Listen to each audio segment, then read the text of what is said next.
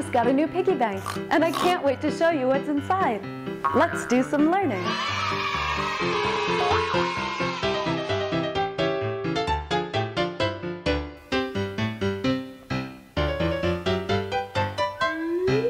Hello! Welcome back to TinyGrads Academy on TinyGrads.com. I'm so glad you're here. I just got a new piggy bank, and I'm really excited about it. I've already put some coins in it that I'd love to show you.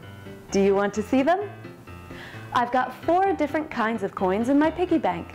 The first one is called a penny. I've got quite a few of these.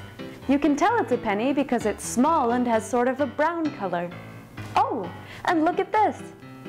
Every coin has the picture of a famous US president on it. The penny has a picture of Abraham Lincoln on it. A single penny is worth, well, 1 penny, or 1 cent. The next coin I have is called a nickel. This one is a beautiful silver color, and it's only a little bit bigger than the penny we just saw. It has a picture of Thomas Jefferson on it, and it is worth 5 cents. Oh, and I also have a dime here in my new piggy bank. This is also a silver coin, but it's quite a bit smaller than the nickel, and it's even smaller than the penny. It's actually the smallest coin we have in the United States, but it's worth 10 cents, and it has the picture of Franklin Roosevelt on it. Finally, I have one of these. This is a quarter. It's bigger than the dime, the penny, and the nickel. It's worth 25 cents, and it has a picture of the very first president of the United States on it, George Washington.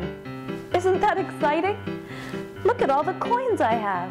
I have a penny, a nickel, a dime, and a quarter. I can't wait to add more of each of these coins to my piggy bank. Thanks for letting me share my coins with you today. I hope you come back soon to TinyGrads Academy at TinyGrads.com. The fun and safe learning place. Bye-bye!